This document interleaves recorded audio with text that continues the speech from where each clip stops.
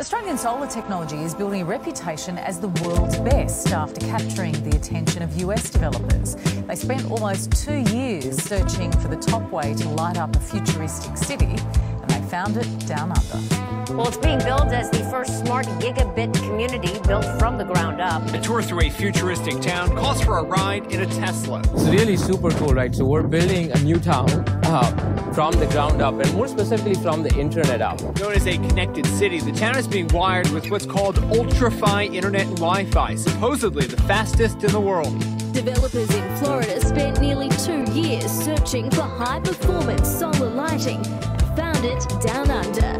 Melbourne company Leadsun will provide more than 10,000 streetlights to the world's biggest solar project over the next few years. I mean, is this the way of the future? I would say the future is here today.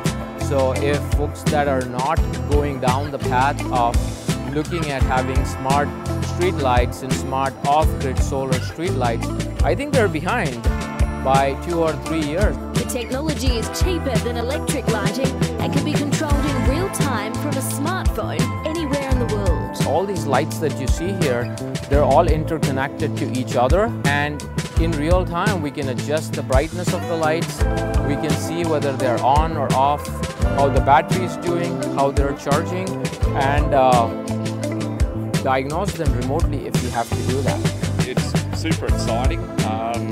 We started developing this technology, right here in Melbourne from the ground up from 2005. Leadsun lights have been installed across hundreds of locations around Australia, but creator Matt Pollard is urging developers and governments here to take up more green community projects like Florida's. They're really trailblazing over there, and I'd love to have that same sort of ambitious company here in Australia, but maybe this will kick it off.